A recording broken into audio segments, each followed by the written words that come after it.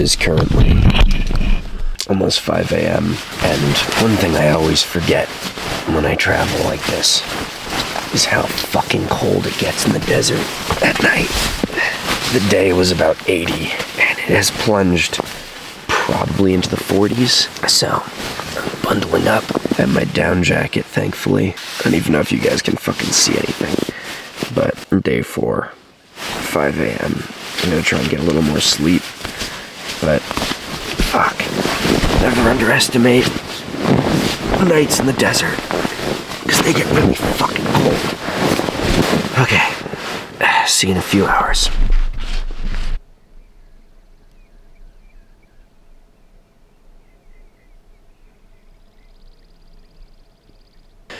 Good morning, travelers. It's like 6:15 a.m. Didn't really get back to sleep. It's still really goddamn cold. It's probably still in the mid-40s. I'm gonna wait until the sun is starting to actually hit the ground outside before I get out of the tent. But just getting that solar heat is gonna make a big difference. Get out there and make some breakfast. And if I can find some wood, maybe even a fire. Am I allowed to do that? I don't fucking know. I don't really see anyone around here who's gonna stop me. And I'm so goddamn cold that I don't really give a shit. Good to be back. Good morning, day 4.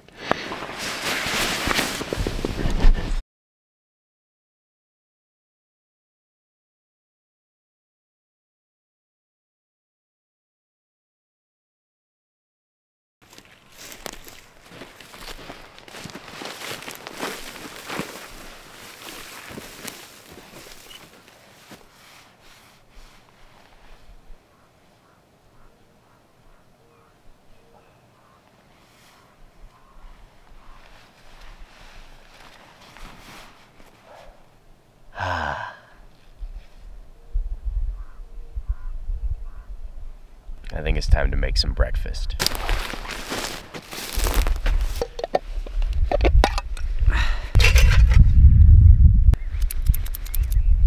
I think there's fucking frost on my towel here. Wow. Got really cold then. Jesus. I accidentally made a little torch. Of course, I'm doing this in the shade.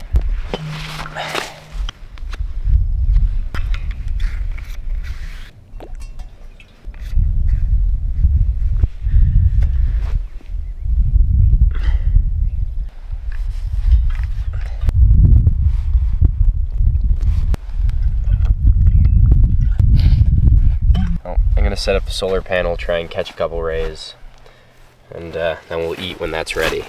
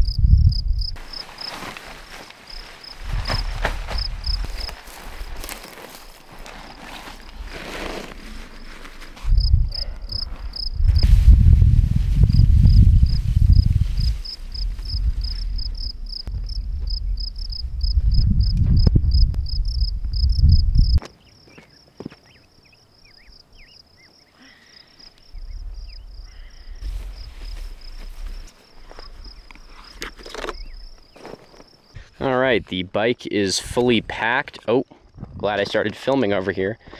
We can't have that flapping around. Come on, baby. There we go. So the bike is packed, camp is broken, and it is, hello? Almost 10:30, which is much earlier than yesterday, and so I'm gonna count that as a victory.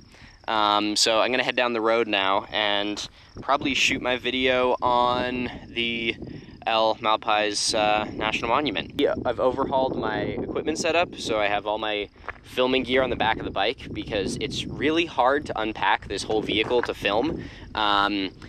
So I'm trying to make as much of my equipment easily accessible, because if it's not accessible, I don't use it. And if I don't use it, then my production quality is not as good as I want it to be. So I made my drone nice and accessible, got my tripod there, got my other lens up there. So hopefully I'll be able to use a little mixture of all of it at all the sites we visit without having to break down the entire bike every time I stop, because it is a 10-minute undo process and at least a 20-minute redo process. So it'll get faster, but I don't want to have to practice every time I have to film. So, all right, we're gonna head down the road, and if you want to see what I do about the El Malpais National Monument, well, you can check it out on the main channel, unless you're here because of that video, in which case, hey, you're gonna see what I did with the rest of my day.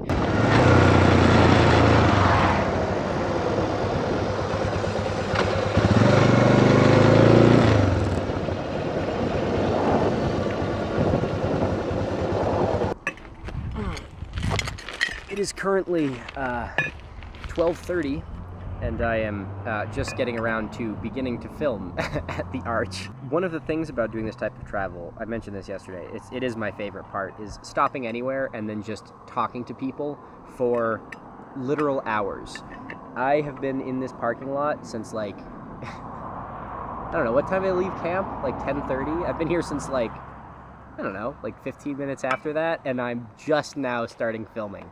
Because I've just been talking to people. I met a guy named Jason and his wife who were motorcycling from Missouri, I think. They were on a huge Harley. It was like a car. Oh wait, if I'm doing this, I should put my mic on, shouldn't I? Whoa.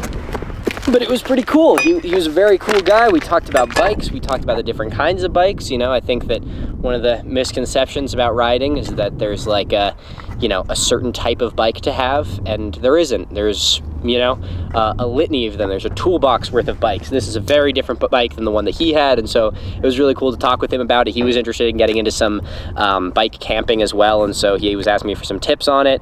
But really cool. Jason, if you're watching this, safe travels out there, my friend. And then before that, I was talking to a guy named, shit, what was his name? He gave me his number and email in case I ever want to come help work on his goat ranch. His name is Leroy. And Leroy had a dog named Fig Cookie, a huge white, like, I don't even know what it was. It was like a polar bear dog. I'm gonna actually go start filming now, I think. Go figure. Damn. All right, crack of 12:30, let's get this show on the road. Vlog Milo here, just finished filming. I have 1 minute of recording time left on this SD card. I'm hot as fuck. I'm going to a gas station to get some food. I'll regroup with you when I change the SD card.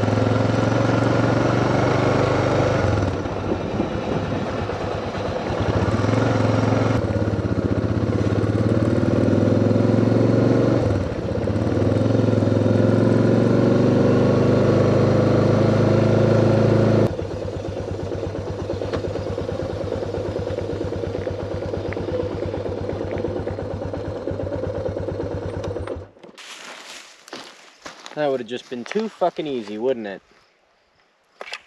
God damn. Alright, well, I guess I have to figure out a different camp situation for tonight. Oh, I'm so tired, I really don't want to keep riding. I'll just fucking pitch camp in this grass. If they tell me to leave, I'll guilt them. If you make me leave, I'll fucking die of exhaustion on the road. And the blood will be on your hands. Hi. How's it going? Good, who are you? No, I'm here. Yeah, are you camping or? Oh, that was the original plan, but it looks looking pretty full up there. So yeah. I'm gonna do a little roundabout, see if I can find somewhere. I think there's a spot on the other side, so. Number 1 was open still. Really? Or number 2. Which were must have obnoxious, slipped so, past you it. know. But number 1 It's was okay, I am the too. I'll first- balance you the out. first one. Really? Yeah, it kind of doesn't look like it, but number 1. I'm gonna have to try that again. I must have just totally missed it then. Yeah. Damn, when okay. When we just walked down, no one had. And no one's come back up since me, so. There was a white van, Oh. but we did not see it come back around. Okay. Hmm. So, but you're right, it's probably almost full. Yeah, So well. I'm gonna just try one again. Yeah, no, that's definitely worth me not going back on the road. I'll give that a for try. Sure. Hey, appreciate it. Thank you. Saving grace.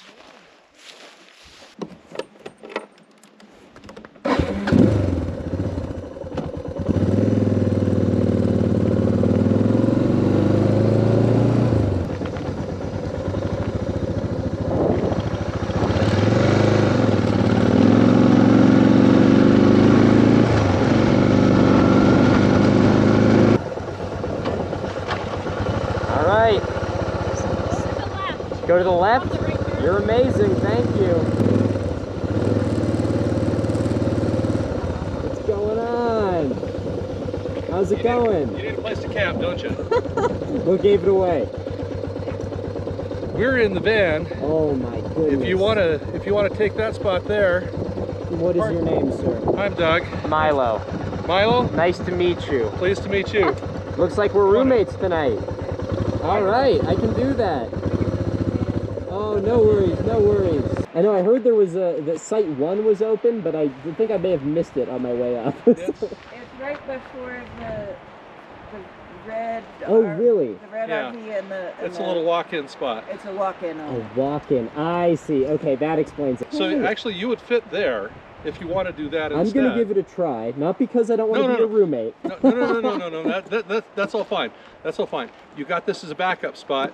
Go check it out, see if you like it better, or if you like this one. You are the man. Thank you very much.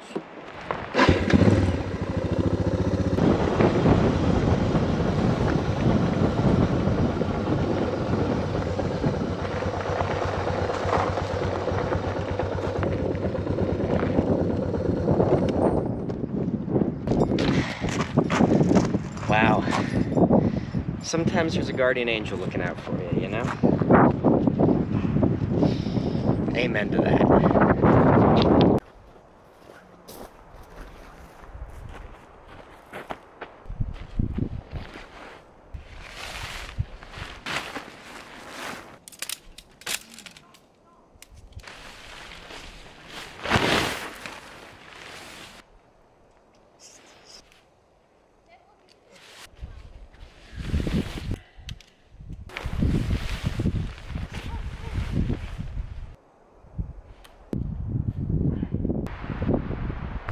Well, the camp is all set up. I'm doing a little bit of footage offloading and organizing. And then I'm gonna make some dinner. But it's been a pretty early night, which is nice. We managed to get camp set up at, God, I don't even know, like 7 o'clock. So that's more than I can usually say. I need to clear this hard drive. This is the footage from the Penn Museum. Look, there's Dr. Hafford in the flesh. I took 1 clip today on this SD card. That's a 2 gigabyte clip. I resent you for making me shoot in S-Log, Gianfranco. Footage is being transferred to the hard drive now. We got 65 gigabytes of footage today.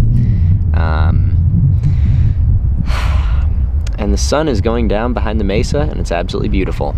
I'm gonna start whipping up some dinner, and we're gonna enjoy the sunset. The mess hall is open.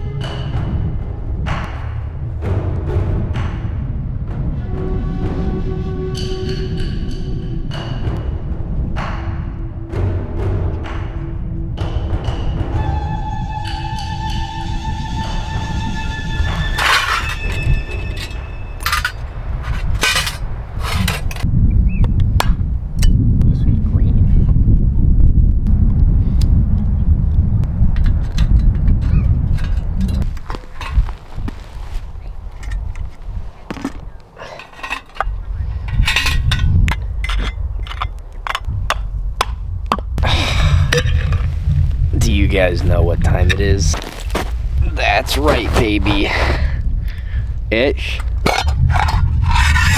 spaghetti night. Oh, let's go. You know, sometimes a man just needs a bunch of spaghetti. I also got another bag of pickles for some reason.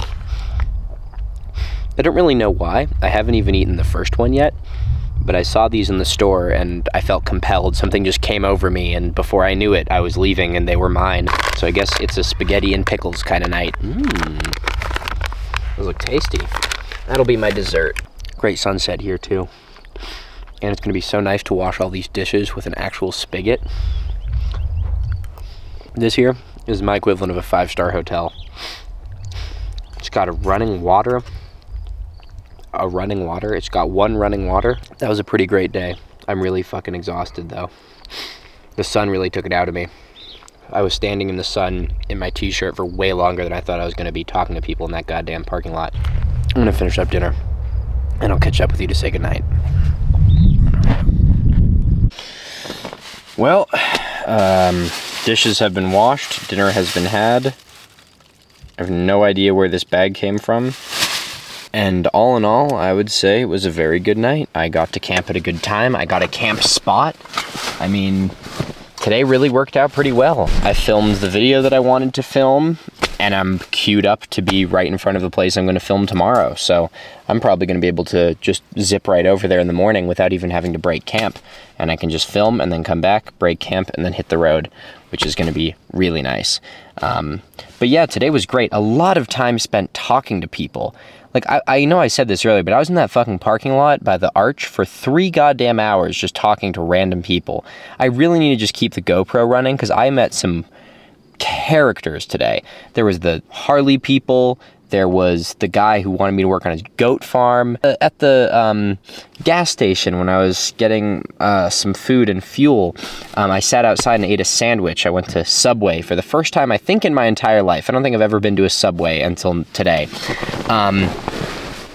But I was sitting outside and there was a bunch of women who were selling like the pottery that they were making, and I was sitting down and we were all in the shade, and I got talking to one of them and it was fucking fascinating. She was a 9th generation like indigenous pottery maker, and she was talking about like all the methods of it and like how her grandmother taught her how to do it, and like where they go to get the clay and all the dye for it and like all this stuff. It was fascinating. It was so fucking cool. And she was talking about like keeping the languages alive, and she was like, you got to come back down and you can visit the Sky City and all this stuff. And it was really neat to be able to talk with her and like kind of learn the actual craft that they were doing, because you know, you see people selling like, you know, the pottery and you're like, oh cool, it's pottery, but then you're like, holy shit, someone made this and found all the stuff for it. It was really amazing. So that was definitely a very cool experience.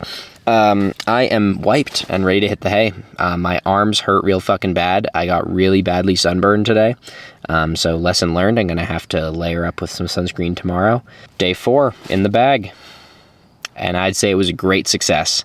So remember to stay curious, stay inquisitive, and as always, remember that I'll see you tomorrow, day 5. Good night, travelers.